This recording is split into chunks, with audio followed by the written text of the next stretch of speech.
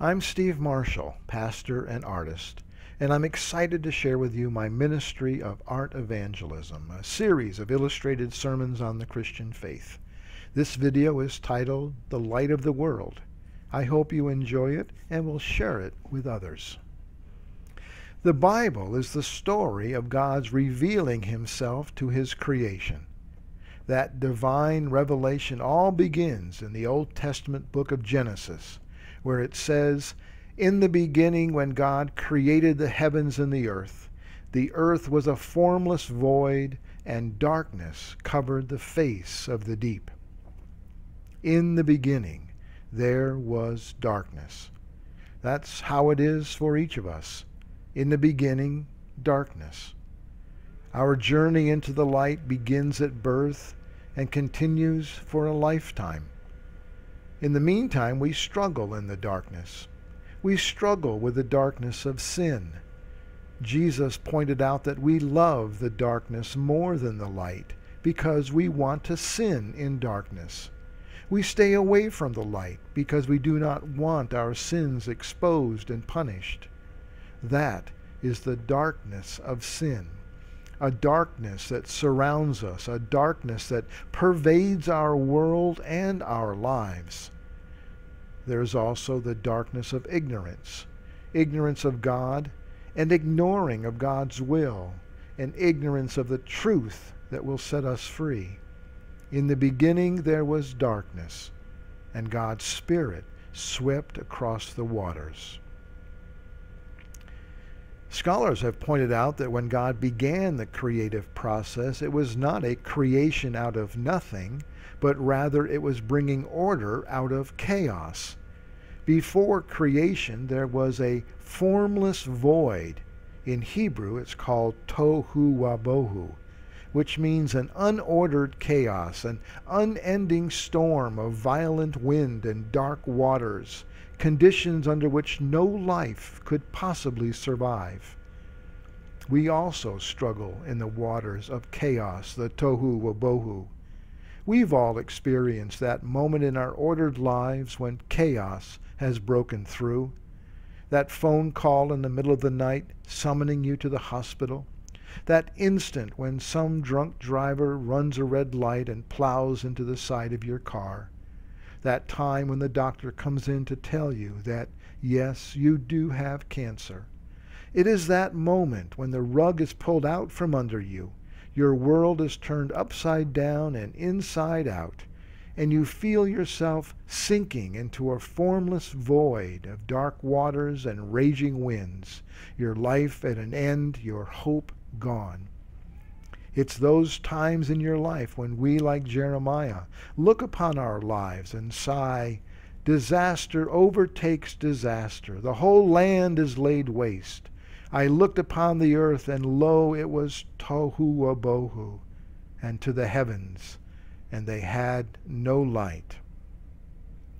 But in such moments when the earth shakes, mountains crumble, and chaos is unleashed upon your world, there is a hope we can cling to, a hope that the same God who brought light and life out of the roiling darkness of chaos can also recreate our lives. And so we struggle in the waters of chaos, trying to stay afloat, trying to survive. We struggle in the darkness of sin as it takes its toll on our lives. We struggle in the darkness of ignorance, charting our own course through the waters, through the darkness, refusing to see the light of God's truth. But in the midst of the darkness, there is a light. For ships at sea, the lighthouse was a beacon of hope. It offered protection, warning of rocks and shoals that would prove dangerous to seagoing vessels. It offered guidance through the perilous waters, showing the way to the safety of a sheltered port or harbor. This bright light in the darkness often meant the difference between life and death. For that reason, the lighthouse has been a symbol of the light of the world, the divine light that shines in the darkness, and the darkness cannot overcome it. Throughout the Bible, there are these images of light and darkness. The opening verses of John's Gospel are reminiscent of Genesis and its story of creation. John puts it this way: "In the beginning was the Word, and the Word was with God, and the Word was God. All things came into being through him, and without him not one thing came into being.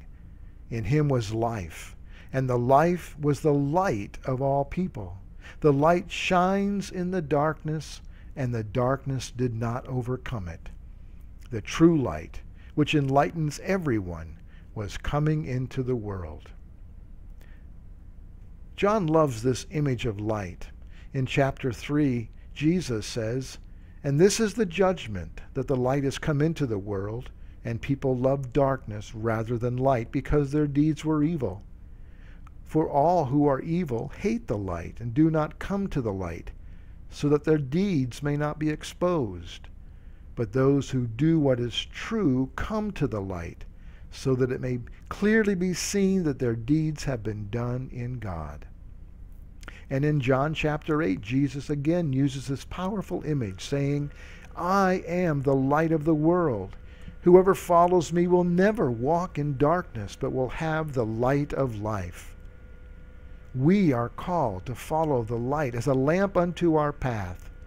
Jesus, in his Sermon on the Mount, said to his disciples, "You are the light of the world. A city built on a hill cannot be hid.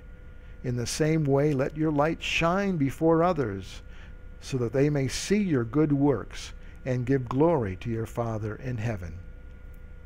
In the first letter of John, we receive further encouragement to live our lives as followers of the light.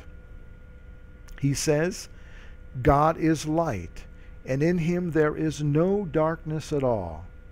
I am writing you a new commandment that is true in him and in you, because the darkness is passing away, and the true light is already shining.